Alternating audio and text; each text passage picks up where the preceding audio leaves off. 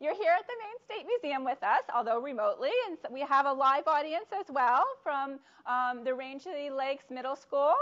We want to thank you from South School in Rockland for joining us today. We're here in the Malaga Island Fragmented Lives exhibit, and we're going to take some time to get to know the islanders and who they were, what they did, how they lived, and just explore their experience in what happened throughout their lives, and also towards the end of the island's inhabitants in the early 1900s, and how they were evicted from the island. So guys, we're going to be doing this in a very unique way. Of course, the unique part is that we get to see you guys, and you get to see us live, which is pretty cool.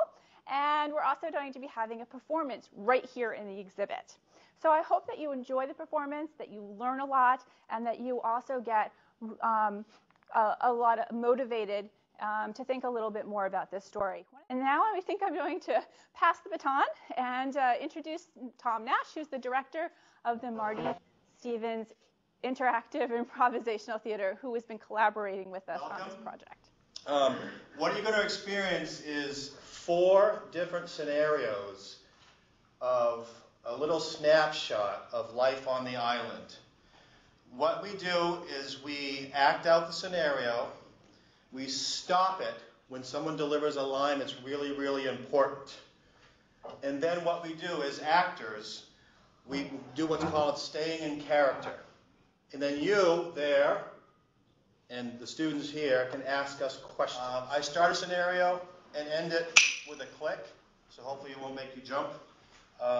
And I'll be doing some of the facilitation of the questions, and one of our colleagues will do it as well, and I'll also be doing some acting. We're going to make sure we focus on the issues that they're dealing with, that the residents, both the adults and the kids, are dealing with, both the residents of Malaga Island as well as the residents of Phippsburg. Okay? Having said that, we're going to get started. You ready to go out there? Yes! Okay, good. There you go. Good. Okay, we're going to start with the first scenario. The first scenario is called Let's Just Get Rid of Those Malagites. And it takes place in the home of a wealthy man of Phippsburg and his wife. And he is a selectman, and several other of the selectmen have come to visit. So we are going to meet Thomas Bullard and Robert Jones and Stephen Chamberlain. And we're also going to meet Mrs. Jones in Just Get Rid of Those Malagites. Gentlemen, something has to change. We have to get those people, those mixed breed coloreds, off that island. Just calm down a little bit. We have the Pease report right here, and it's got recommendations about how to go about doing it. No. What about all the missionaries coming up from Portland? They've been doing an awful good job with them. They're not enough. It's an eyesore out there, and according to George Pease here, they don't even own that island. There's no deed. How do they think that they could own property? What is that all about? Well, I guess they just moved onto the island and nobody said anything, but they can't prove it. Gentlemen, they've got a school there now. Isn't that some sort of permanence? Yeah. Would you like some coffee? And Robert, I can't help it over here.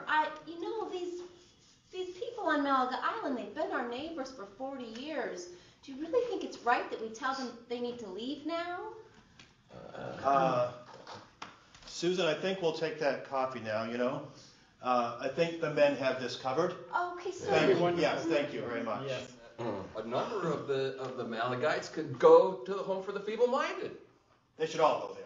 Really. It just puts a bad light on our town. I'm sorry, you know what? Really, we really just need to get rid of those Malagites.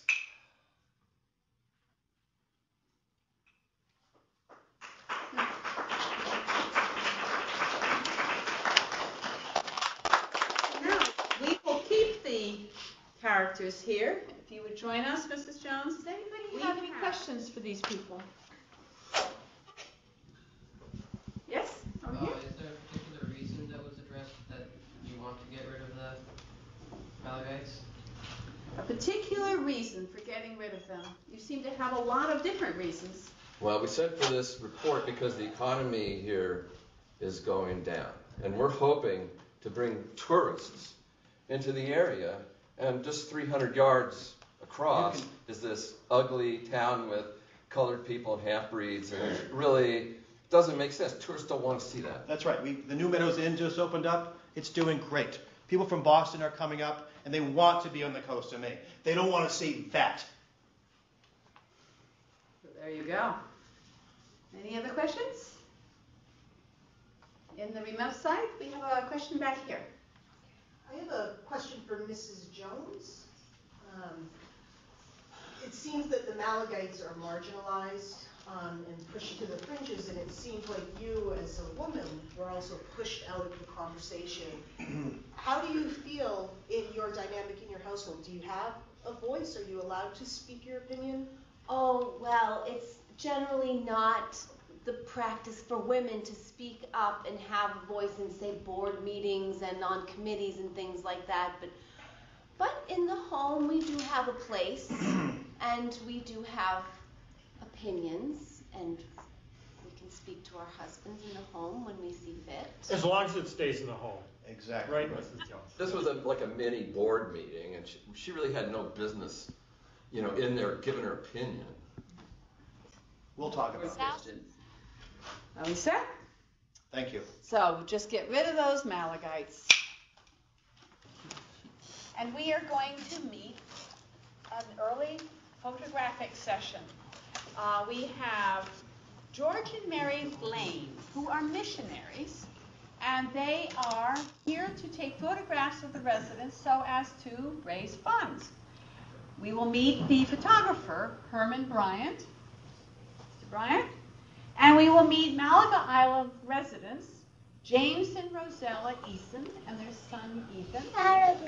And Moses and Kate McKenna and their daughter Mariah. And Susan Tripp. Do we have to do this? You look great. We're so glad you came out today. We just want to get some pictures of you for about a half an hour. We just need time for about a half an hour. Is that okay? We got chores to do. We got a lot of things to do here. We got fishing. We got a lot of things to do to keep the nets mended. We got a lot of things to do. But we're here to help you. We're here to do God's work and to make sure that we can bring things that you need to this island. And that last session when I was here, that was very beneficial. Those pictures were great. Those postcards, wonderful. I remember that postcard. I didn't like that. I was embarrassed. What was the name of that postcard again? Oh, you're talking about the Deuce or the Trace of Spades? Yeah. Oh, that just flew right off the shelf. Those people really like that. Do you realize that as a result of those postcards, we raised so much money? We brought a school to your island. Yeah, money for who? Not for us. For you. It ultimately benefited you. You got a school. How much did you get all together? Oh, well, we do have, there's money that has to go to the mission. But on top of that, we are here to help you, to bring you supplies, medical supplies, heating supplies for the winter. Look at your shacks. Look at them. Somehow it doesn't feel like help for us. I mean, we may get some of it, but it really, I'm uncomfortable with what you're doing. I'm not happy with this. Maybe if we could get this lady here and this gentleman here. That would be a great. I think This is my wife. It's not his. That's not the truth. Why are you trying to gussy us up and mix us all up as if that's not the truth of who we are? We're proud people. We work hard. And what are you trying to do? What are you trying to get out of I think what we're trying to do is let people know how terrible it is out here, how destitute you are, and to bring money to you. That's what we're doing. We're doing this for you. There's another scene that takes place on the island. This actually takes place at the Phippsburg Nazarene Churchyard in the summer of 1910. So the townspeople are debating the merits of moving the Malaga Island residents off the island.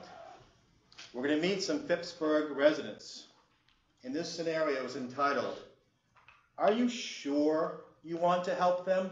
They have now been wards of the state for 6 years. When are they going to do something with them?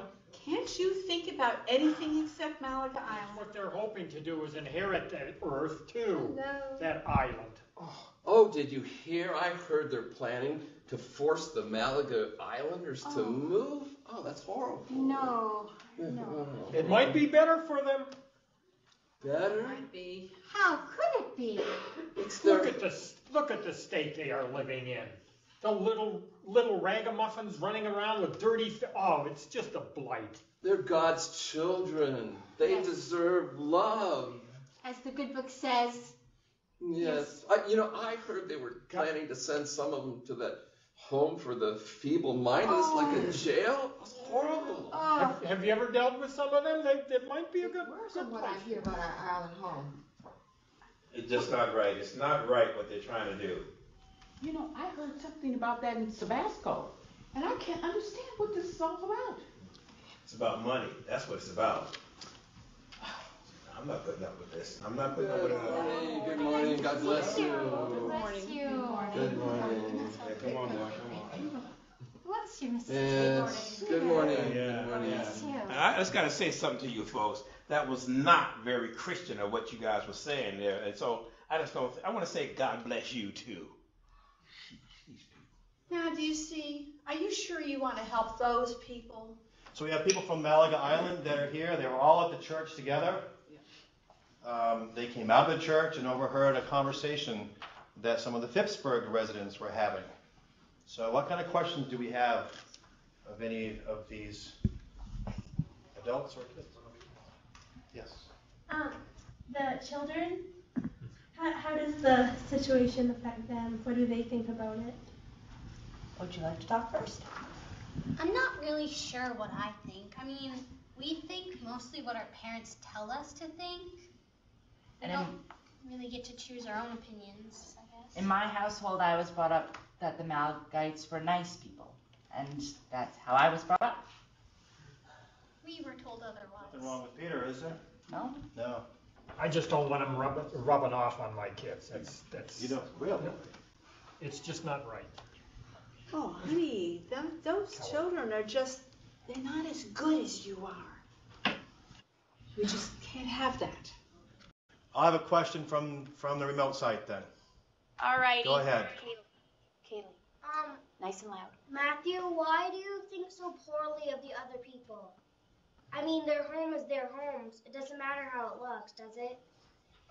It's not really their home. They just sort of showed up there a couple hundred years ago. I'm sorry. No.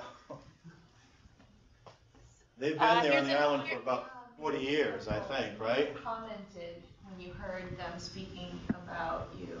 Is that commonplace for you to speak up for yourself? And then what are usually the reactions of the community members when you do that? Well, we're independent folk. They don't like it when we speak up, but we live on our own. We work hard. We make a living from the sea.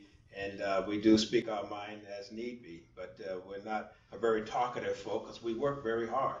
But when something needs to be said, we speak our truth and end of story. And are you asking, are the repercussions now because he spoke up, you think? Will something happen now, do you think, because of what you just said to them? There are those with money and influence, which is why this whole situation is occurring in the first place. Of course people will speak up and people will react, so to speak, and make life perhaps more difficult. Even where we can land our boats is dictated by others. What makes white parents better parents than black people? Black people are just the same as whites. The question was, what makes white parents better than black parents? Shall we start in on the eugenics again? I think this young man needs a lesson in eugenics. What is eugenics? We believe that they're all God's people, Yes. and that's the way they should be treated, and you're wrong. Okay. Do you all know what eugenics is? People out there, you know what eugenics is as well? No? Someone want to educate the rest of us what eugenics means? Why they keep on bringing this up? It's in all the newspapers. It's a study that has been made lately that shows that if you let people who are feeble-minded have children, those children will pass it on and on and on. So the best thing to do is to make sure they can't have children, and that just stops that line. Wow. go ahead. Oh, how do the Phipps, for example, think that they're going to get away with it? Already gotten away with it. That's the problem. The governor of the state of Maine is my good friend, and he knows what to do with them. The state of Maine has also had a part in this. They don't understand the Constitution of our United States at all. And it seems like they're not following the Bible. We're going to wrap this one up and move on to a couple other scenarios. This was entitled, Are You Sure You Want to Help Them? Okay.